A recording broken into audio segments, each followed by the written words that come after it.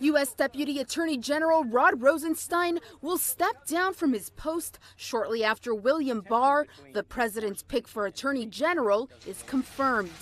A source told Reuters Wednesday that Rosenstein is not being forced out.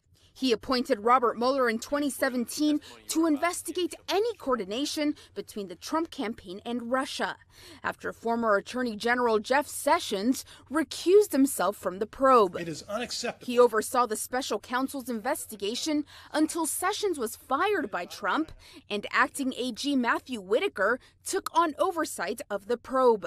Like other DOJ officials, Rosenstein became a frequent target of Trump's on Twitter. Recently, the president reposted an image of Rosenstein and others behind bars.